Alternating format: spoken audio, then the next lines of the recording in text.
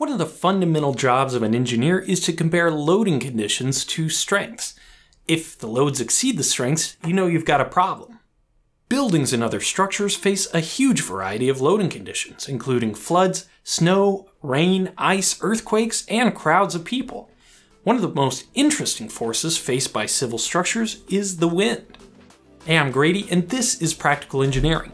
Today, we're diving into one of the classic case studies of engineering failure, the Tacoma Bridge.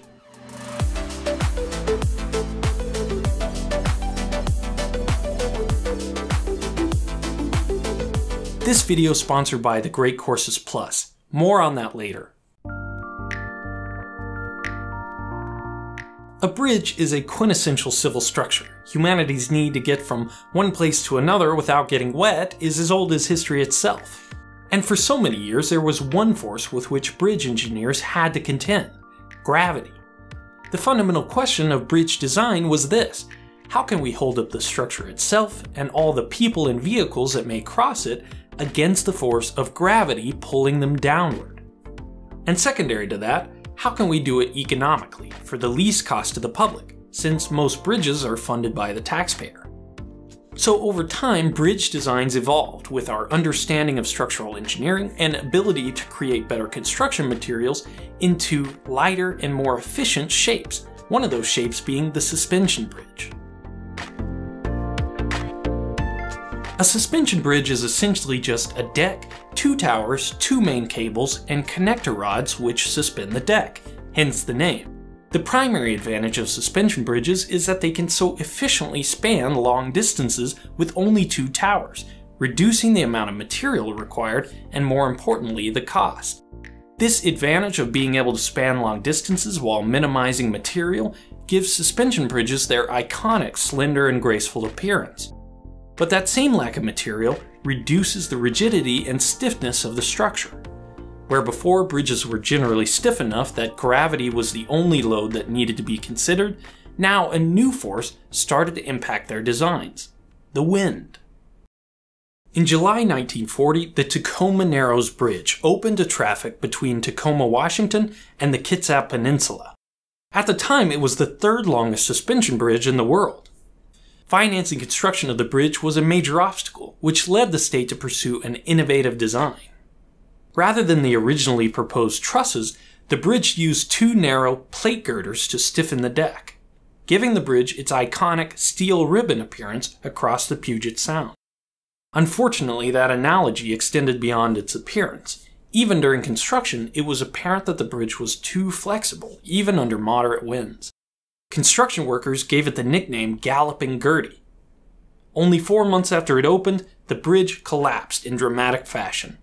In fact, this failure was so dramatic, there's a good chance you've seen this video before.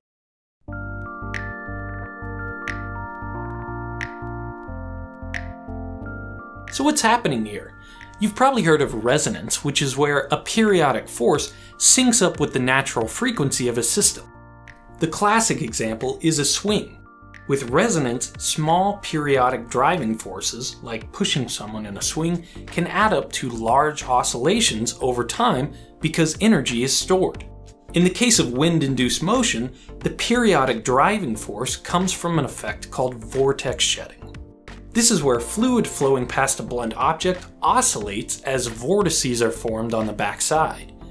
When these alternating zones of low pressure occur at a frequency near the natural frequency of the structure, even small amounts of wind can lead to major oscillations. This is why some chimneys are equipped with helical vanes to create turbulence and break up the vortices. The day of its failure, the Tacoma Bridge did experience resonance from vortex shedding. You can see this in the vertical undulations for which the bridge was famous. But this resonance isn't why it failed. About 45 minutes before failure, a different kind of oscillation started.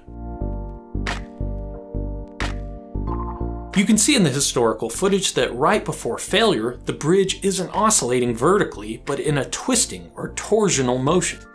The reason for this change in oscillation is still debated, but one of the best suggestions has to do with the aerodynamics of the bridge. Rather than a truss through which wind can flow, The shape of the Tacoma Narrows Bridge, with the large steel plates on either side, created some strange interactions with the wind. Any small amount of twist in the bridge created vortices, or areas of low pressure, in locations that actually amplified the twisting motion. Each time the bridge returned to its natural state, its momentum twisted it in the other direction, where the wind could catch it and continue the cycle. This phenomenon is called aeroelastic flutter. It's the same reason that a strap or sheet of paper vibrates in the wind. It's a completely separate mechanism than resonance from vortex shedding because the periodic forces are self-induced from the naturally unstable aerodynamic shape of the bridge. This flutter eventually created too much stress in the suspension cables, and the bridge failed.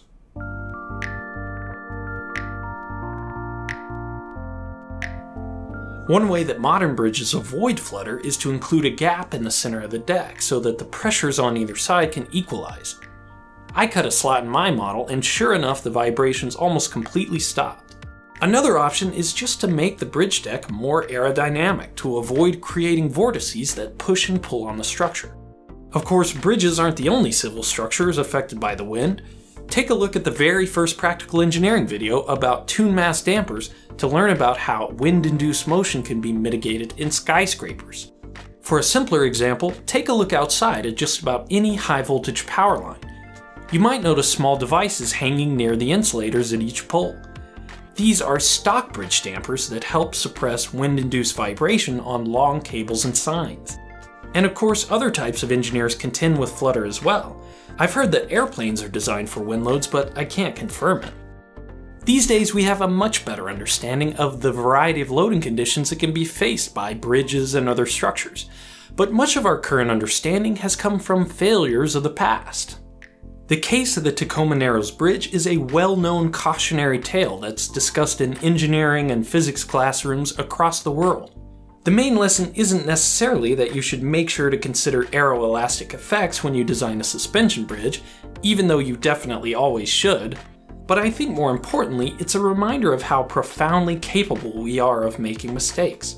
When you push the envelope, you have to be vigilant because things that didn't matter before start to become important. Unanticipated challenges are a cost of innovation, and I think that's something we can all keep in mind. Thank you for watching, and let me know what you think.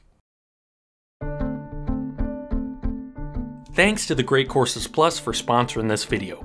If you're watching Practical Engineering, there's a good chance that means that you enjoy learning about new things through online video.